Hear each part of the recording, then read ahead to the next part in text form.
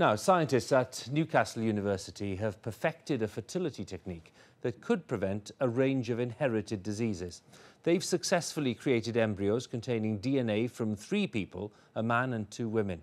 The technique has the potential to help couples at risk of passing on serious genetic disorders to their children. The research is published in the journal Nature, as our medical correspondent Fergus Walsh reports.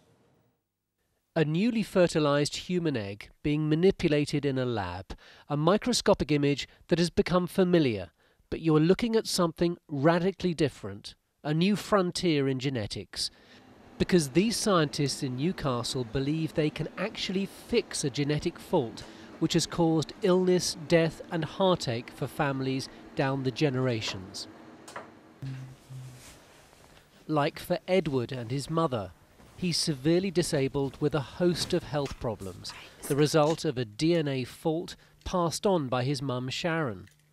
The same genetic illness meant she endured the death of her 6 other children, all within days of birth. You can't imagine it happened once, but happened 3, 4, 5, 6 times. And then to be told, obviously my son's got something. It's a disease that causes Edward to have chronic pain in his muscles, which makes him scream throughout the night. He doesn't walk now, and he needs full time looking after. The disease is found in these structures, mitochondria. They're the power packs for each cell and have their own DNA. They're passed on through the woman's egg.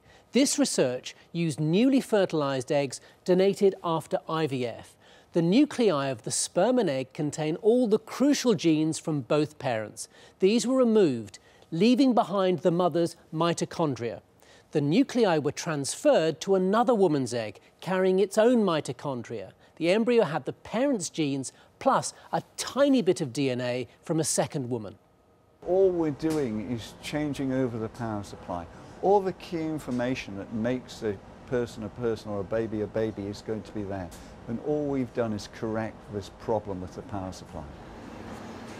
None of the 80 embryos they produced was implanted in a woman, but the Newcastle team think they'll be ready to treat couples in about 3 years.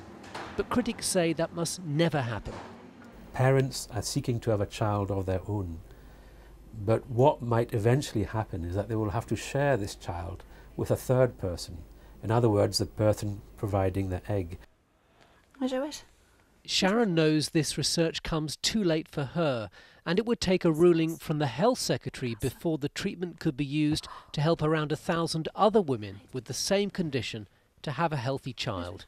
Fergus Walsh, BBC News.